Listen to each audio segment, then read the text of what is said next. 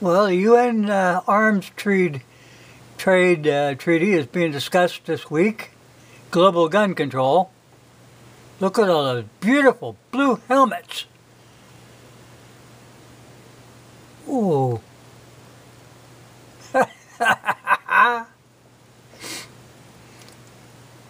Let's get on to what the United Nations is about.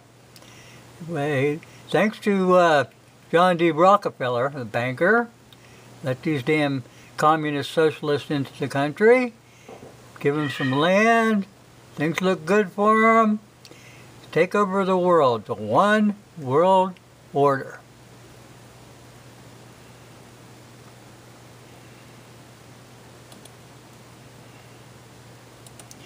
Now, let me explain something to you people. It is not a good organization. It's never been.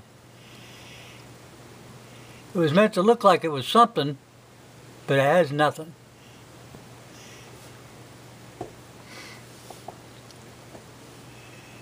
So food is power. We use it to change behavior. Some may call that bribery. We do not apologize. These are the threatening words of Catherine Bernetti, Executive Director of the United Nations World Food Program.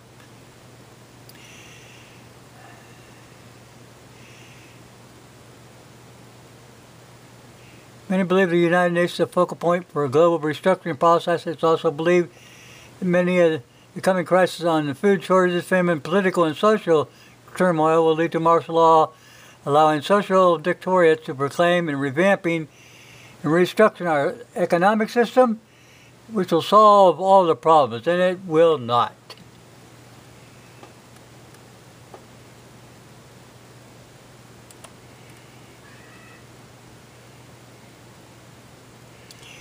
The New World Order will recognize that the produce of the world and natural resources of the planet and its riches do not belong to one nation, but should be shared by all. A fair and proper organized distribution of wheat, oil, mineral wealth of the world will be developed. The goal is socialism as dreamed by Karl Marx.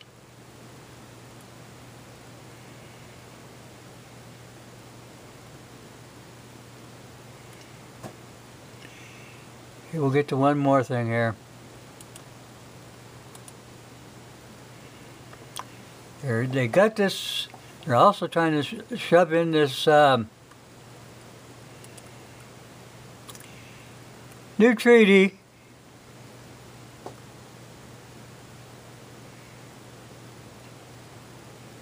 from the World Health Organization.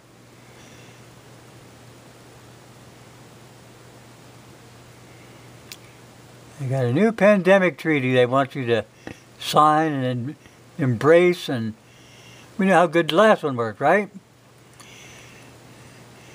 So you may have asked, is this significant? What does it have to do with the World Health Organization, United Nations, and brace yourself for a trip down memory lane? Just about a month ago, the news broke about the New World, or the United Nations and WHO, conjuring up a pandemic treaty, a move that reeks of suspicion. It takes no genius to connect the dots. The treaty is nothing but a vile attempt by the WHO to wield unchecked authority over countries during times of crisis. And they can manufacture crisis, right? Been languishing for a while.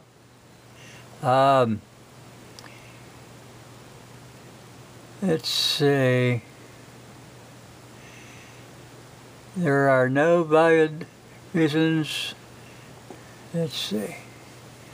There are valid reasons for concern about this treaty. Bluntly, it puts the WHO and the UN, they have a track record that's full of corruption, and they have no intentions of helping the people. However, shifting focus to more concrete grounds for skepticism, vagueness is the glaring red flag, offering a golden opportunity for WHO to overstep its bounds. In addition, the United States should never trust a health authority with the power to dictate our nation's actions in times of turmoil. Period. We got our Constitution. That's all we need.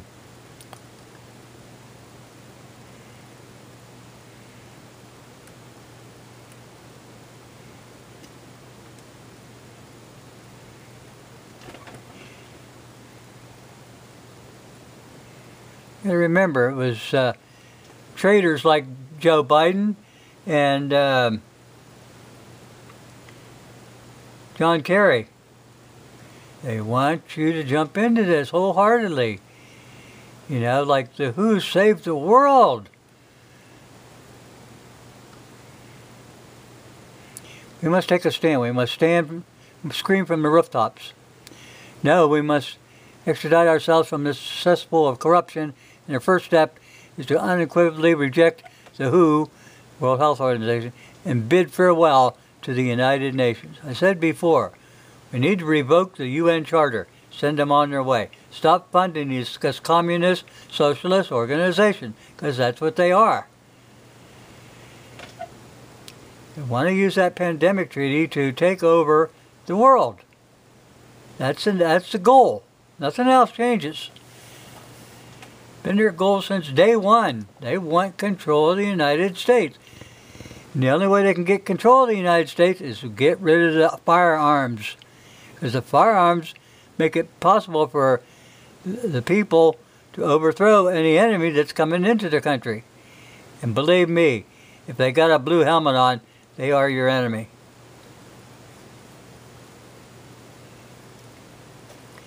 There's so much out there on the United Nations, and you people need to wake up to what's going on.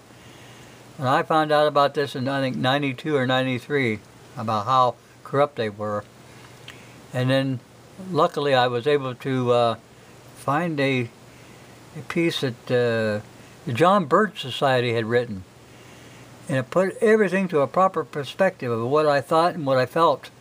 And when you feel something in your gut, you should trust your gut. You don't trust the government, you trust your gut.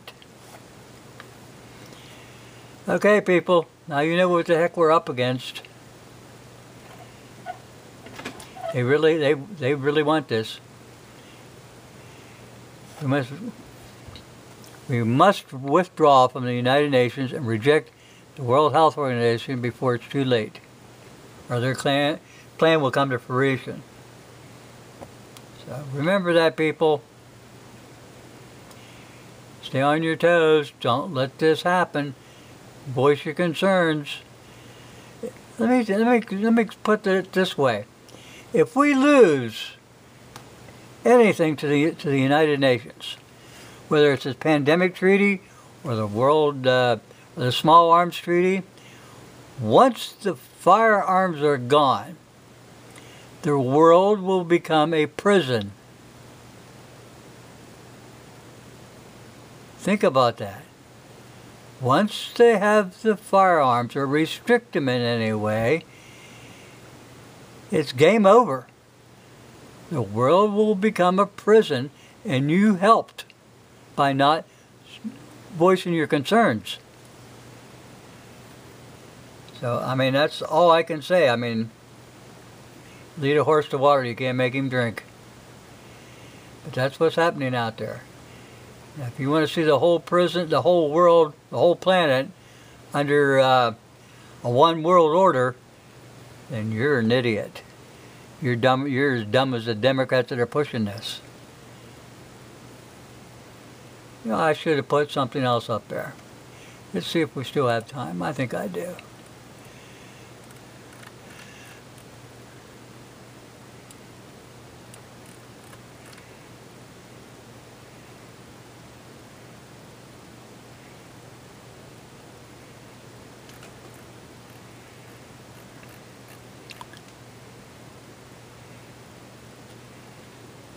And, you know, I keep talking about the Democrats and how they vote and what they do and everything. I want you to see this. This has been a while back. You also have 70 registered communists in the Democratic Party now holding office in our government.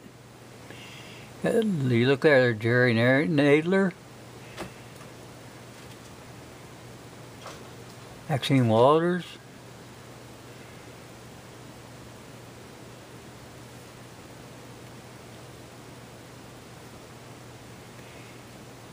so you have to be, if you're a communist, you're supposed to register with the government.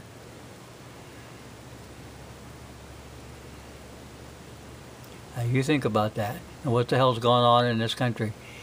Reshape your mind. Don't listen to what the hell the CNN and MSNBC are trying to tell you. And don't believe John Kerry and don't believe Biden. Don't believe anybody from the United Nations or the World Health Organization. Okay, people. Thanks for watching.